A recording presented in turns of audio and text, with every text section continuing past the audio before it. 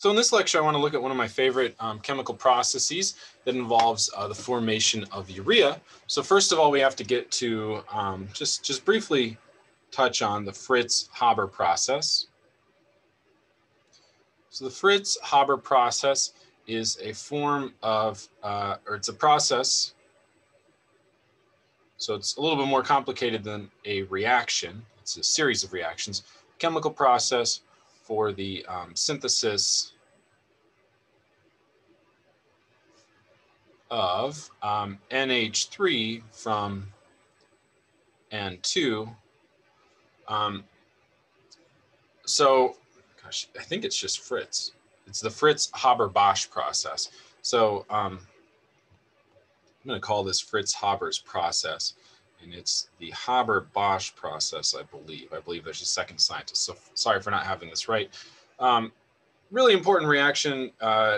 Nitrogen is the main component of the air that we inhale. Obviously, it's the oxygen that we're after, but nitrogen makes up the majority of our atmosphere, and NH3 is used in fertilizers quite a bit. And so biology's figured out several mechanisms for fixing nitrogen gas from the atmosphere. A very thermodynamically stable molecule. It's difficult to get access to it and use it into something that's a little bit more useful. Whereas NH3 is very useful, very reactive, easy to kind of incorporate into molecules and provides the nitrogen source for all the food that we eat. So Fritz Haber developed this process, apparently with Bosch, and it really kind of saved the world at the time. This was pre-World War I, I believe.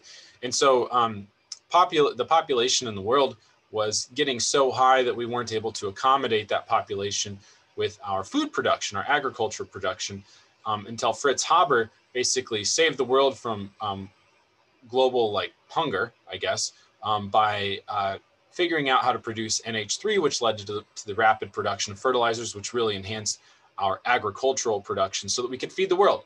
So in this respect, Fritz Haber was a hero. And then shortly thereafter, he became a sort of German war scientist and really focused on weapon production using chemistry, and was the probably the father of modern chemical warfare. So went from a hero on one hand to probably an arch villain on the other hand in just the sequence of a few years. It was particularly, and he held that post, I think, into Nazi Germany time. And what was particularly unsettling about all of it was he was a German Jewish man that sort of betrayed his family through it all. I think his wife ended up committing suicide and that sort of thing.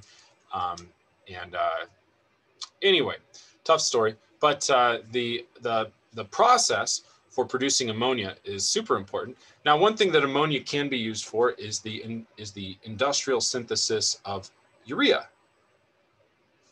This is one of my favorite industrial processes.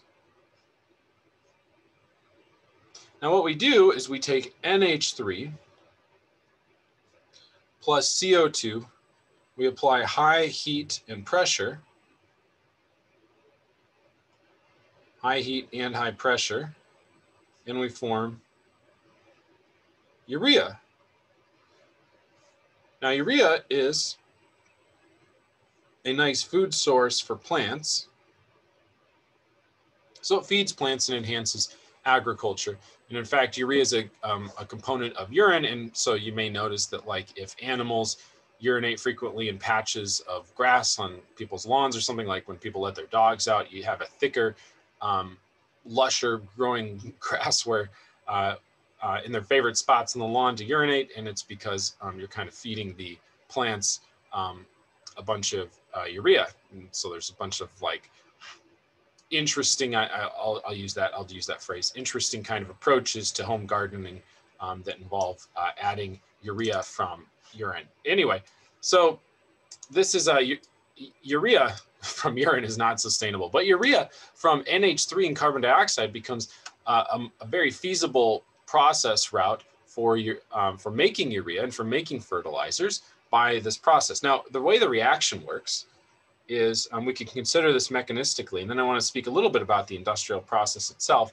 So the mechanism is we're going to take CO2, and instead of considering it as this thermodynamically stable gas that has 3 atoms, so it's a greenhouse gas and it's becoming a burden for our atmosphere, let's think for a moment about its reaction with ammonia. So ammonia is an amine without any substituents, so it's just ammonia. And we can add that directly to the carbonyl carbon of CO2. It turns out there are 2 carbonyl carbons.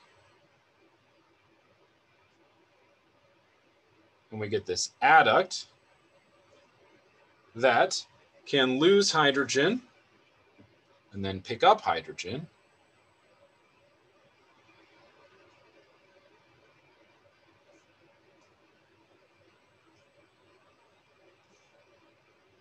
To make this species.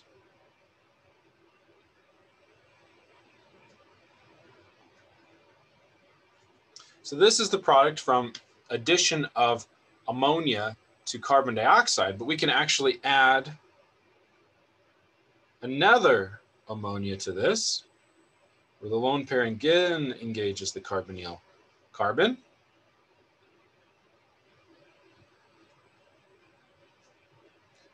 To get another charged species. A charge separated species. It's zwitterionic, I guess I should say, where we can lose hydrogen and then pick up hydrogen.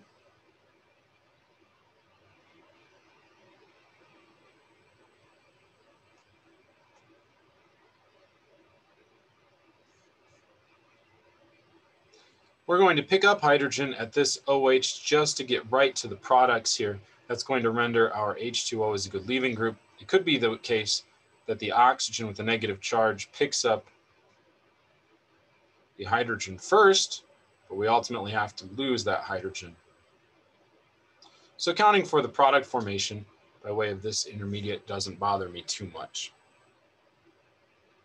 Okay, so after the oxygen becomes protonated with 2 hydrogens, it becomes a good leaving group. The oxygen with a negative charge can push the electrons down to reform a carbon-oxygen double bond in the product and establish the formation of our urea. Turns out that the urea was first synthesized in 1812 from an inorganic source. Before that, it was thought that all organic molecules had to come from biology. And so it was when Frederick Wohler synthesized this organic molecule from non-biological, from what appeared to be, from non-biological sources. I won't complicate things, right?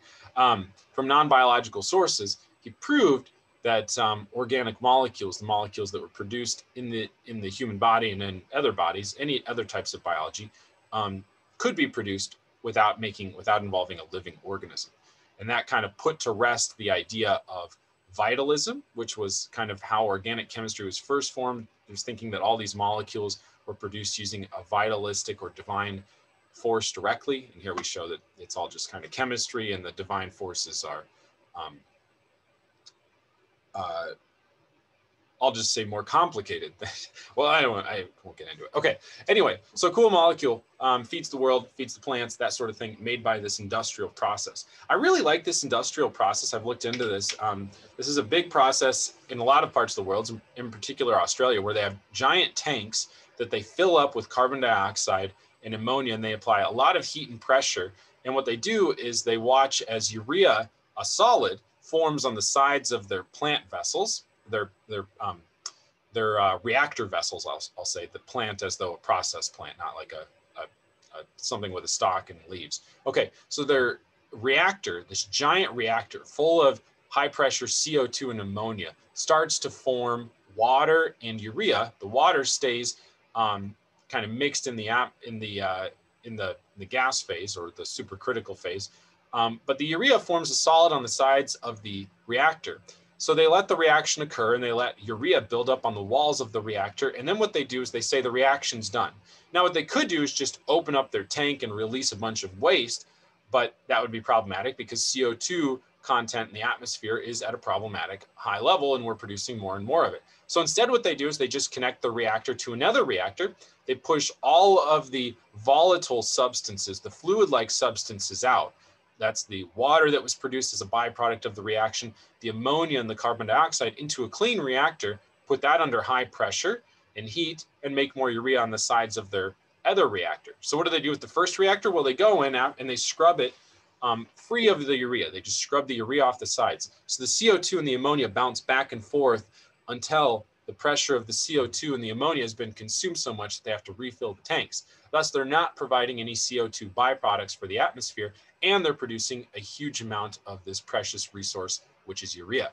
As a result, urea production is sustainable, and it's actually not the worst chemical. I won't say it's good for the environment, but in terms of its balance of being good for human, for the quality of life of humans and its impact on the environment, it is in a very favorable spot in terms of industrial processes, and one that I'm a big fan of. Anything that uses CO2 as a chemical building block and leads to its, and does so efficiently without producing CO2 waste, that's definitely a win in my book. So with that, I'll end this lecture. We'll move into more traditional reactions of amides in the subsequent lecture, in the next lecture, I should say.